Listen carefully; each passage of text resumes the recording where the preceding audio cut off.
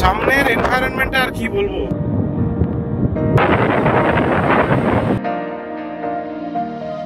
I've been looking out for somebody just like you. সমুদ্রের গর্জন আর প্রচুর হাওয়ার নয়েজ আপনারা হয়তো শুনতে পাবেন। আপনারা দেখতেই পাচ্ছেন গোলাঘাট থেকে বাড়ি ফেরার পথে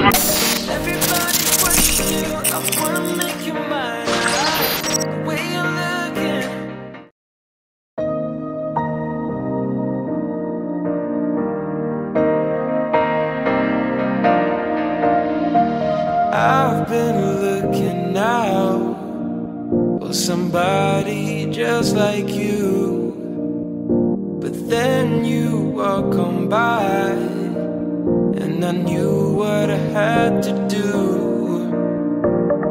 The way you're moving, the way you're shining, everybody's watching you. I wanna make you mine. The way you're looking, the way you're smiling, it's like you put a spell on me. Always on my mind, on my mind.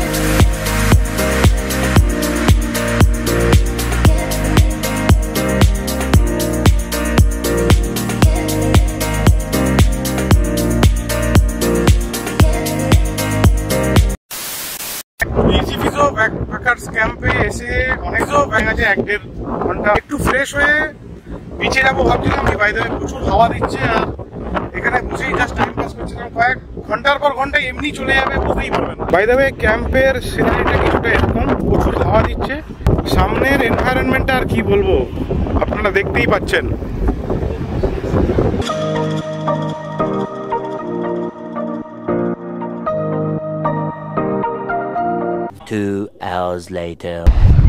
তো ইজিফিজো backpackers ক্যাম্পে এসে গেছিলাম অনেকক্ষণ আগেই, মোটামুটি 3-4 বেজে গেছিলো, যদিও আসতে অনেকটা লেট হয়ে গেছিলো। এখন অনেকক্ষণই সি বিচে চান টান করে ফ্রেশ ট্রেশ হয়ে এখন দেখতেই পাচ্ছেন স্যান্ডো গেঞ্জি পরে আছি।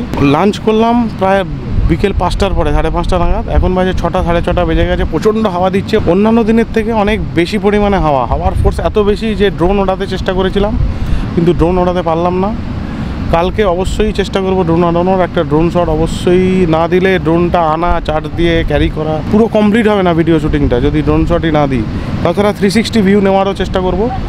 এখানে আলো কিছুটা কম, তাই ঠিকভাবে দেখানো যাচ্ছে না, তবুও কিছুটা সিনেম্যাটিক শট আপনারা এখন দেখতে পাচ্ছেন।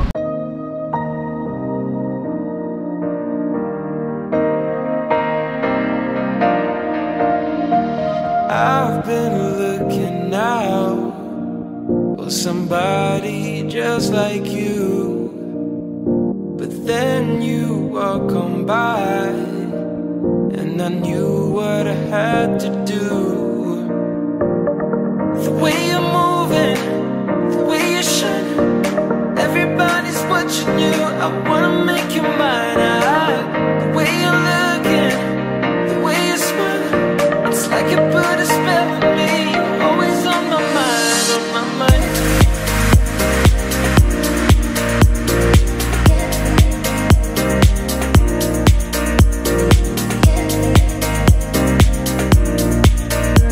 আসতে অনেক দেরি হয়ে গেল, কারণ বেরিয়েছিলাম অনেক দেরিতে, সকালে বেরোতে বেরোতে অনেক লেট হয়ে গেল। তারপর একটা ব্যাড নিউজ আমরা পেলাম, যেটা পরে আপনাদের সাথে শেয়ার করব। মন্দারমণি পৌঁছতে প্রায় 4টে বেজে গেছিলো। খুব ধীরে ধীরে যাচ্ছিলাম, আনন্দ করতে করতে, গল্প করতে করতে। তারপর এসে এখানে চান টান করে খেতে খেতে প্রায় 5টা-6টা বেজে গেল। মানে রুটিনের পুরো ইস্পার উস্পার, কোনো রুটিন বা টাইমিংয়ের কোনো ব্যাপারই নেই। লজ্জা লাগা দরকার। তারপর এখন বিচ ক্যাম্পিং এনজয় করছি। মৌসুনি আইল্যান্ডের থেকে অনেকটাই আলাদা, তার কিছু শট আপনাদের সামনে তুলে ধরবো। ওখানের বিচের एक्सपीरियंसটা ছিল আলাদা। तो आज मैं आ चुका हूँ समुद्र के किनारे, एक ब्यूटीफुल प्लेस है जिसका नाम है मौसुनी आइलैंड।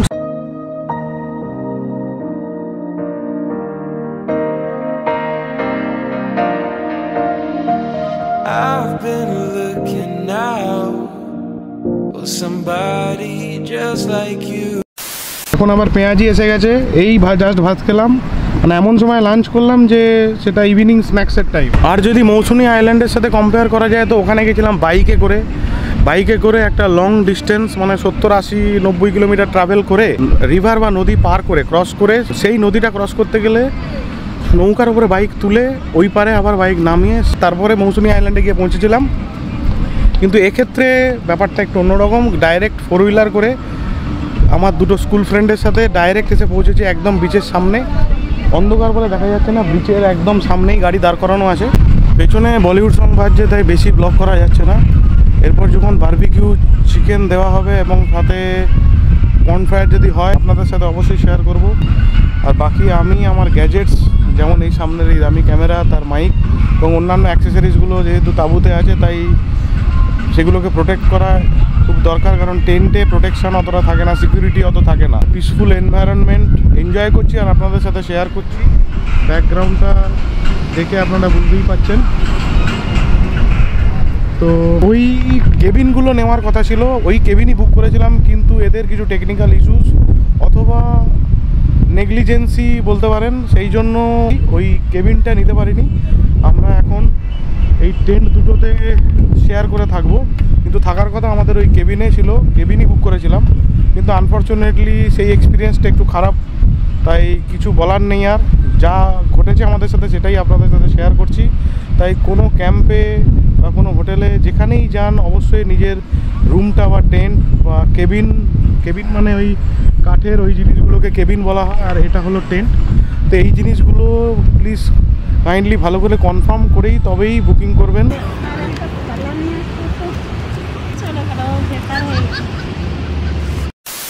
লাল কাঁকড়া বিচের ওপর দিয়ে এখন হাঁটছি আর আপনাদের সাথে কথা বলছি। বাই দ্য ওয়ে বাদিকে হচ্ছে আমার ক্যাম্প, মানে যেখানে আমি আজকে দিনটা স্টে করছি বন্ধুদের সাথে, আর ডান দিকে হচ্ছে সি বিচ। এত অন্ধকার কিচ্ছু বোঝা যাবে না, দেখানোও যাবে না, মোবাইলের ফ্ল্যাশ লাইটে কিছু আপনারা দেখতেও পাবেন না, শুধু সমুদ্রের গর্জন আর প্রচুর হাওয়ার নয়েজ আপনারা হয়তো শুনতে পাবেন, তাছাড়া আর বিশেষ কিছু উল্টো দিকে দেখতে পাবেন না। এখন বাজে রাত 9টা সামথিং। এই সিনগুলো চলতে থাকবে ধীরে ধীরে, ব্লগটা এইভাবেই আপনারা আশা করছি আমারই মতো এক্সপিরিয়েন্স করছেন। ভালো লাগলে লাইক, শেয়ার অ্যান্ড সাবস্ক্রাইব করতে অবশ্যই ভুলবেন না। ভুলে গেলেও চিন্তা নেই, আমি আবার মনে করিয়ে দেবো। দেখ কাঁকড়া ছাড়ছি, দেখ দেখ ছাড়ছি।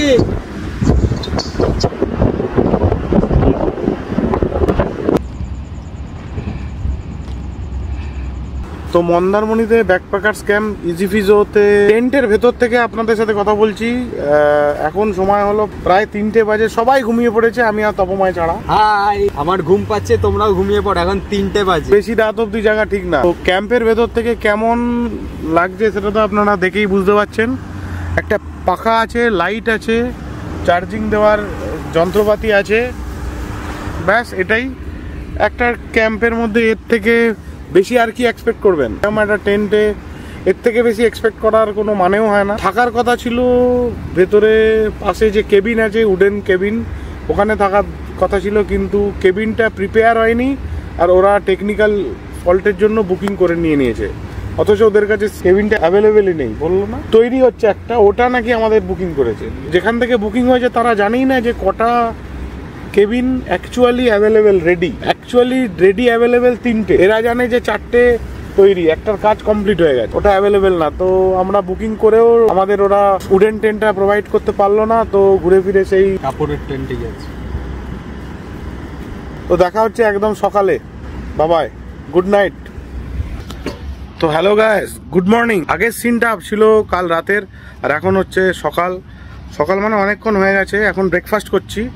ব্রেকফাস্টে কি আছে সেটা তো লুচি আছে, আলুর তরকারি আছে, ডিম আছে, আর সাথে হয়তো সব একসাথেই দিয়ে দিয়েছে, একদম পুরো একটা থালি সিস্টেম টাইপের। তো আমার 2 ক্লোজ ফ্রেন্ড স্কুলের একজনের খাওয়া হয়ে গেছে, একজন খাচ্ছে। আর কি বলবো, গরমের মধ্যে একটা বালি মাখা পরিবেশে সমুদ্রের ঢেউটাকে এক্সপিরিয়েন্স করছি। কিচকিচ করছি, নাচ বালিয়ে গান জুড়িয়ে দিচ্ছে, কত ট্যালেন্ট বুঝুন। মজা আয়া।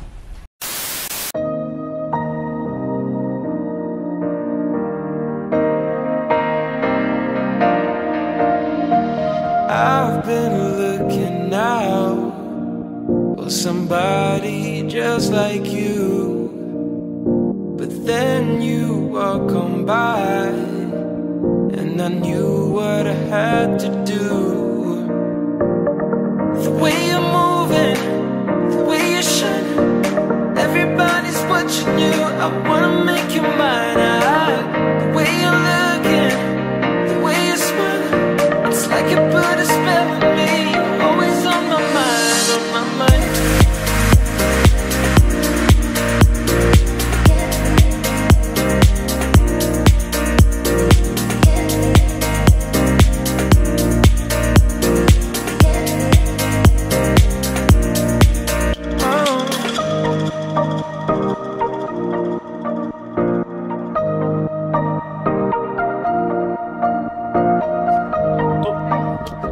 তো শেষমেশ মন্দারমণি থেকে আমরা বেরিয়ে যাচ্ছি। এখন বাজে দুপুর দুটো বেজে গেছে। এখান থেকে যাব, লাঞ্চ করিনি, প্রচন্ড গরম, রেডি ফেডি হতে অনেক সময় লেগে গেল। বেশ কিছু ফ্যান্সি শট নিয়েছি, ড্রোন শট আছে, তার মধ্যে 360 শট আছে। সি বিচে একটু চান ফান করে প্রচন্ড কাদা ধুলো বালি। আর একটা যেটা মেন লক্ষ্য করলাম যে সি বিচে সবাই নোংরা করছে, যে যা পারছে ফেলছে। এইগুলো করবেন না প্লিজ, ঠিকঠাক জায়গায় ফেলুন, ডাস্টবিন আছে এই জায়গায় ফেলুন। এত সুন্দর ন্যাচারাল প্রপার্টি, এটাকে প্রোটেক্ট করা আমাদেরই কর্তব্য। বিচটা একবার লাস্ট বারের মতো দেখিয়ে দিই। আমার পেছনে আপনারা দেখতেই পাচ্ছেন যদিও, তো কি সুন্দর সুন্দর ঢেউ আসছে।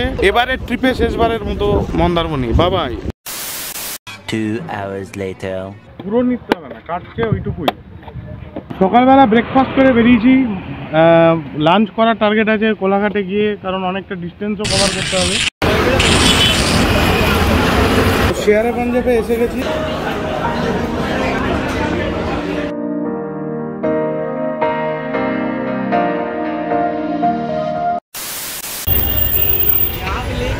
Tata Tata Tata friend Well, somebody just like you, but then you walk on by, and I knew what I had to do.